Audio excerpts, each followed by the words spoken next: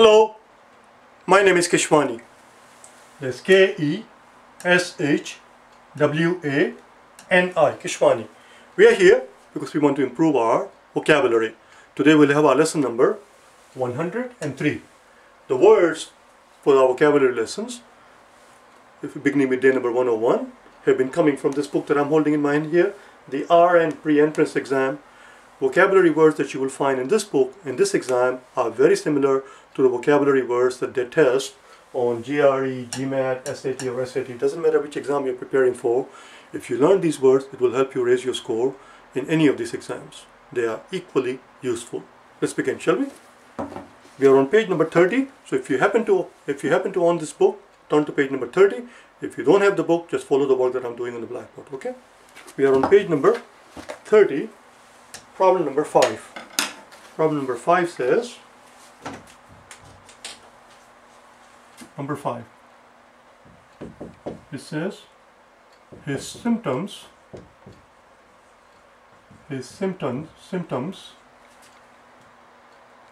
of the disease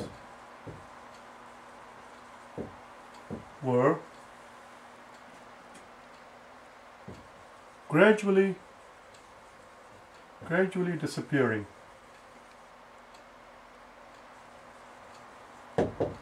His symptoms for the disease were gradually disappearing, and then they go on to say the next sentence, his disease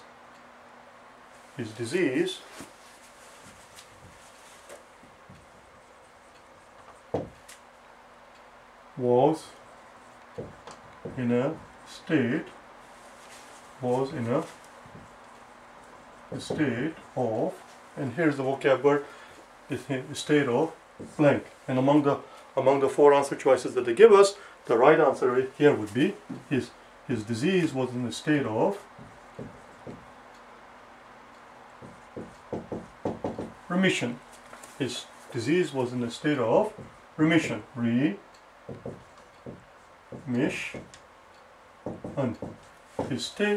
His disease was in a state of remission. Let's learn that word, shall we? The word remission is a noun here, obviously. The remission is a noun. It comes from the word remit, which is a verb.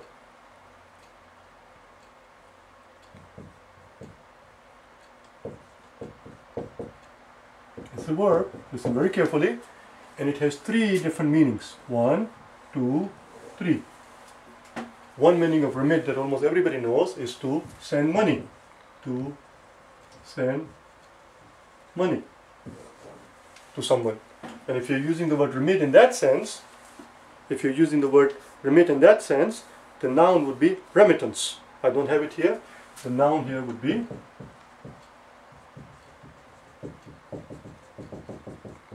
and if I misspelled the word, don't make a fuss about it, just look it up yourself. Just remember that if you use the word remit in that sense, to send money, the noun will be remittance, not remission. Another meaning of the word remit is to forgive, is to forgive. To forgive, or to pardon, or to excuse. To forgive, to pardon, or to excuse. That is not the meaning that is being used here. They tell us that his disease is gradually disappearing. Something that appears gradually is said to remit. To disappear or to diminish gradually. To diminish or to disappear or to gradually go away. To gradually go away, as in the disease. So if it's gradually disappearing, we say it is remitting. It is in a state of remission. His disease is in a state of remission. How do we know that? Because they go on to tell us that the symptoms are disappearing gradually. Well, if the symptoms are disappearing gradually, hopefully it's getting better. The disease seems to be in a state of remission. Let's go on. Number 6. In question number 5, this is number 5. In question number 5, Let's look at the answer choice. So this was answer choice, whatever this answer choice was, 5B. Let's look at the answer choice that they gave us, the word that they gave us in answer choice A. I would like to learn that word, shall we? We need the room, obviously. We have to erase everything. The word in answer choice A is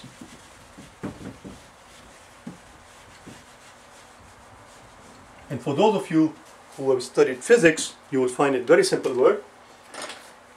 Word is, this is 5A, the word is inertia. Inertia.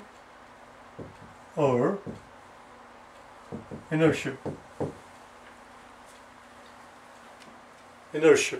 Don't say inertia, like I just did a second ago. Inertia. What does it mean? In physics it means, this is the definition as it comes from the physics, it means tendency of an object to rest or tendency of an object to remain at rest,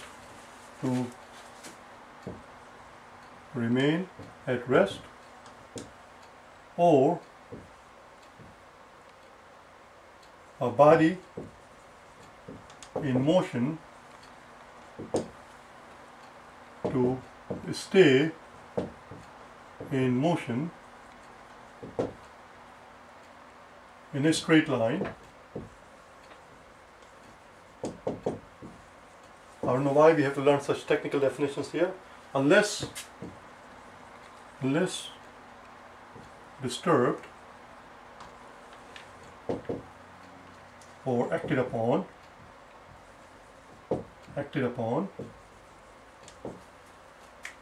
by an external force. That's what it means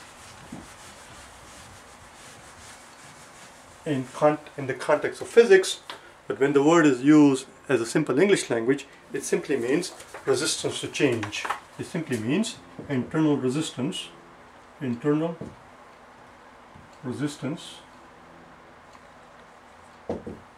to change. Well, if you didn't like your apartment, if you don't like your building, if you don't like your apartment, why don't you simply move? You've been there for 7 years and you've been complaining all the time. Why don't you simply move?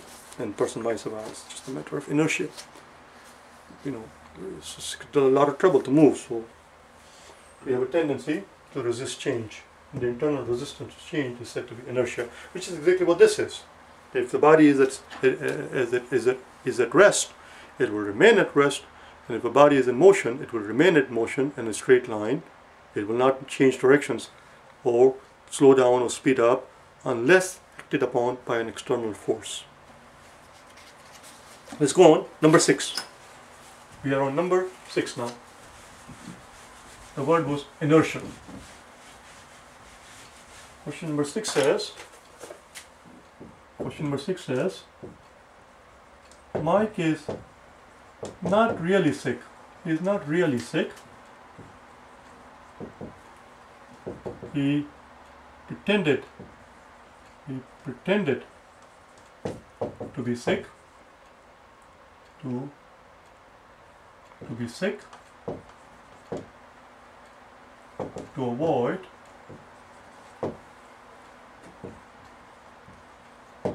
having to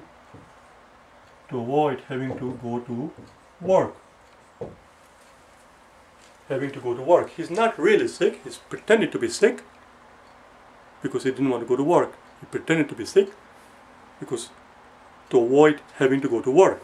He is simply, and here's the answer choice. We have to pick among the 4 answer choices, and the right answer here is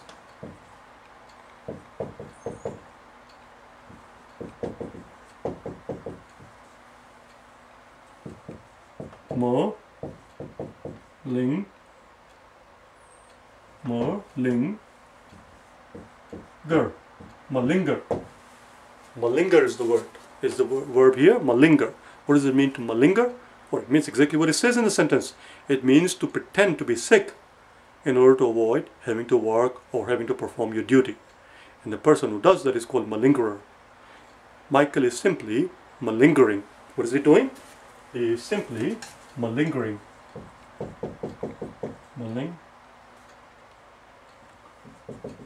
He's simply malingering. Malinger, as I said before, it means to pretend to be ill, to pretend to be ill or injured, to pretend to be ill or injured in order to avoid work or duty. If you don't want to perform your duty and you pretend to be sick or injured, you are a malingerer. The word is, the noun is, the person who is doing it is said to be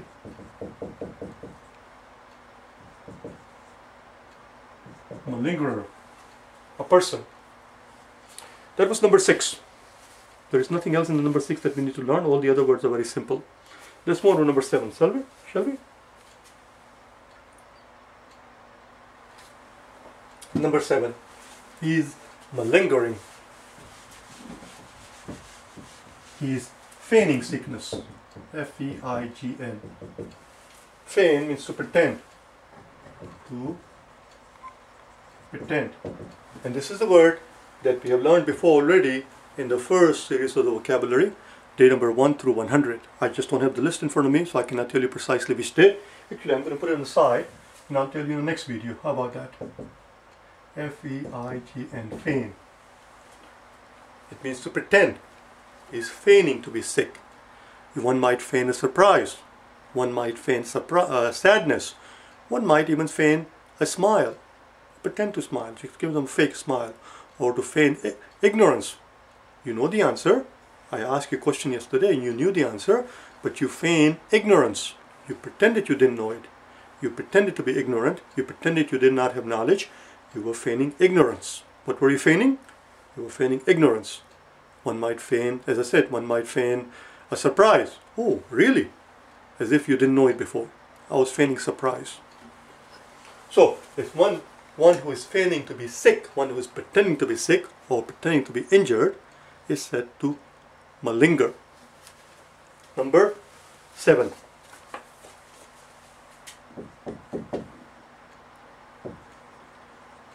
There was a great deal of ill will. There was a great deal of ill will. Oh, I didn't mean to erase that thing. There was a great deal of ill will between the families. Between the families. It was hard to ignore there was a great deal of ill will between these two families. These two families did not get along at all.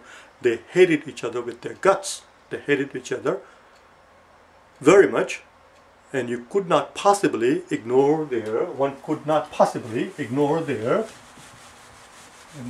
among the answer choices, here are the 4 answer choices. A, B, C, D. Typically I don't put down all 4 answer choices on the blackboard. Here we are putting all 4 answer choices because all 4 of the answer choices happen to be vocabulary words. So we're going to learn all of them.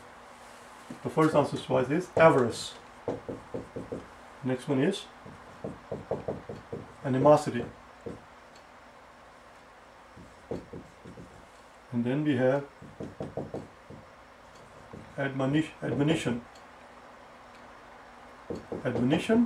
And finally we have veneration.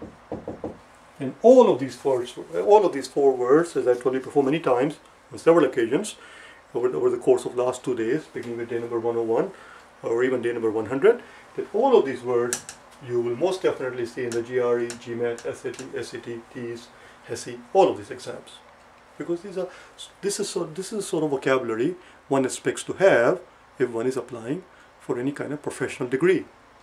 If you're going to college, particularly if you're applying to graduate school, one expects to have certain command of the English language, and these are the sort of words that one would expect you to No.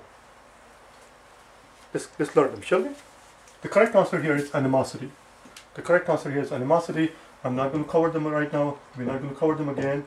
We just learned this word on day number 101. It was either 101 or yesterday, 102. In the last 2 days, we learned this word animosity. Actually, I can tell you, if you give me a second, I can tell you precise day when we learned it. It was either 101 or, as I said, 102.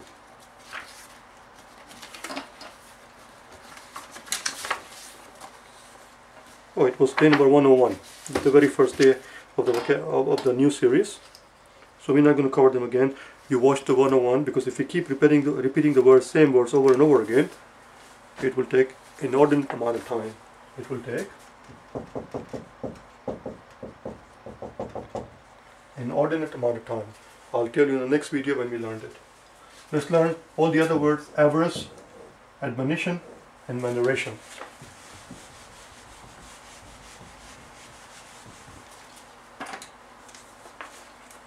Avarice. Avarice. It's a noun. It just means greed. It just means greed. Desire, an extreme desire for wealth. An extreme desire for wealth. If you're greedy, you have avarice. You have greed, avarice. This is something actually I just found out that we actually learned this word on day number 35. In the first series, day number 1 through day number 100, on day number 35 we learned the word avarice, which means greed. The synonym would be, synonym of avarice would be cupidity.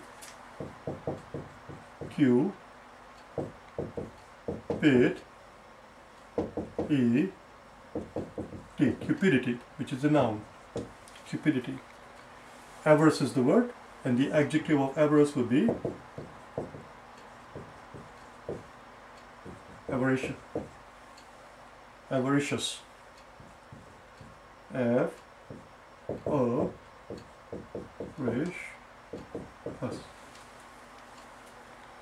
Avaricious. Michael is avaricious. He's greedy. Let's move on. Let's move on then. Let's learn the next word in the answer choices.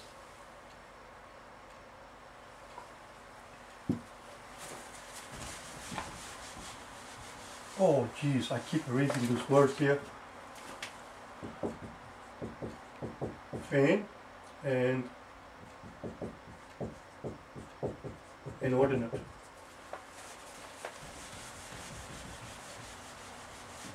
The next word in the answer choices that we want to learn is admonish.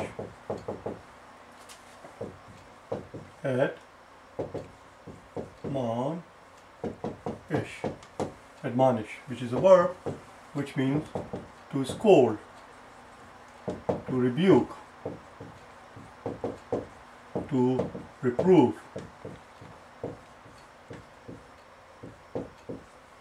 to show disapprobation.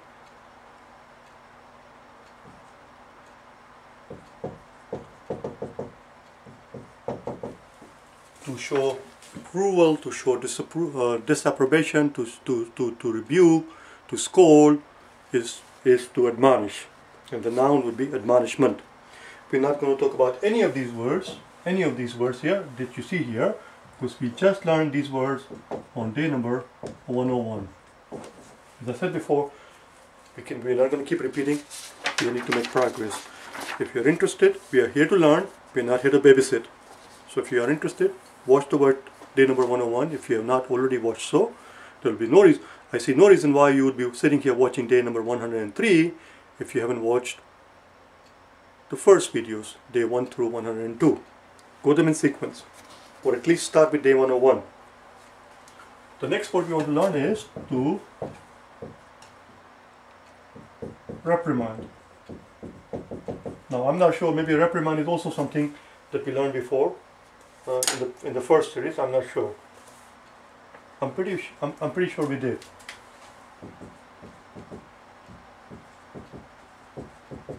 reprimand and censor. I'll tell you in the next video. Reprimand and to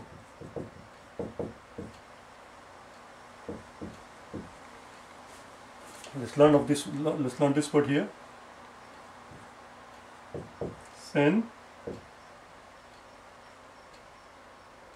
Censure. Listen very carefully. Censure, not to be confused with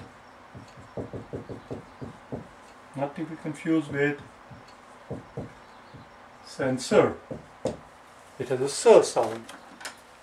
Sir, sure. Censure, censor. Censor means to take out the objectionable part. That's what censor bureau does. Censure means to rebuke, to reprimand, to show disapprobation, to admonish someone, to scold someone. You did a horrible job, you did a bad job, you naughty boy. Or your boss might admonish you. But if the boss, listen very carefully, if your boss is admonishing you, if a boss is scolding you, it's more of a formal setting, isn't it? It's different, it's a little bit different than scolding your child. So if you're being reprimanded, again, you see the word just slip out of my mouth, you would not say scolded, you would not say my boss scolded me, because you only scold. Scold has a connotation of being informal. In a formal setting, we use the word reprimand and censure. These are formal. Let's make a note of it. Reprimand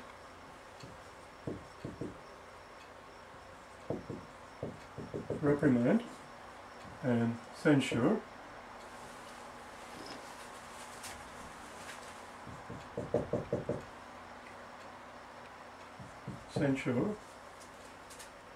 have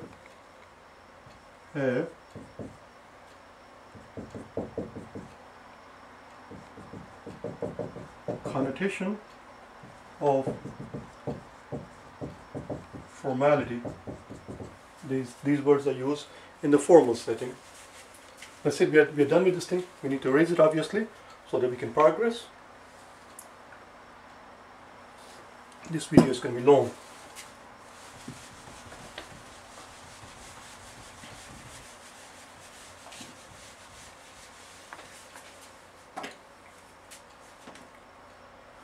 This word I want to talk about.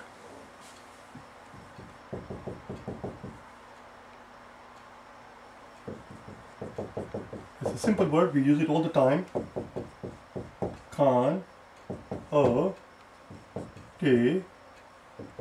Shunt. Again, this is a word we have learned before. All of these words we have learned before, actually on day number 16.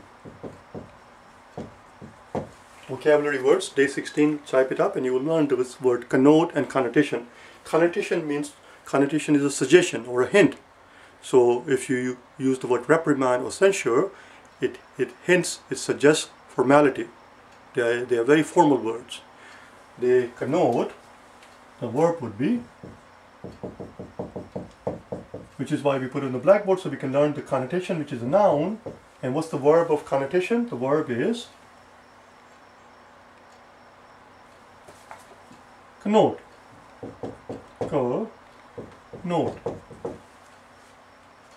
You would say they connote, in other words, they suggest, they imply, they hint at, they connote formality. Formality is the noun of formal. In the formal setting, you would say reprimand and censure. You would not say scold. One does not say my boss scolded me, my boss reprimanded me. And usually when you're reprimanded in a formal setting at the workplace, typically it goes in your file. They make a note of it. They make a note of that reprimand in your file. It goes in the official file, your personnel file. Do you know what a personnel file is actually called? If it goes in your file, let's learn this, shall we? It goes in your file. And such a file is called your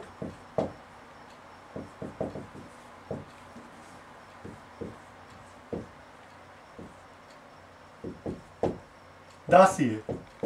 What is it called? A dossier, an official file containing papers. Let me write it down. A dossier is an official file, official file containing papers with detailed information person or a subject or a place. Your personnel file, as I said, your personnel file is said to be your dossier, and you may keep a dossier on anything. One might keep a dossier on a place or on a business. If the law enforcement authorities suspect that something illegal is going on in a certain business, they might keep a file on you. They might keep track of your activity, of all the things that are going on in that business. They might keep track of everything that's going on there, and the file that is kept is said to be the dossier of their business. It's an official file where they keep record of everything that goes on that subject. Whether the subject is a person or a place, doesn't matter. So when you're being reprimanded, when you're being censured, it usually ends up in your dossier, and it stays there forever and ever. You can't get rid of it. It becomes a part of your permanent record. The last word that we have in the answer choices in this question, question number 7, we are still question number 7. The last word we have is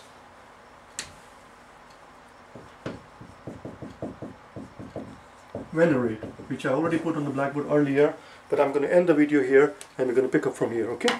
Because venerate, there is a lot of things that we want to learn. There are a lot of synonyms and antonyms that we want to learn, and it will just take too long. Video as it is too long. I'll see you tomorrow, okay? Bye now.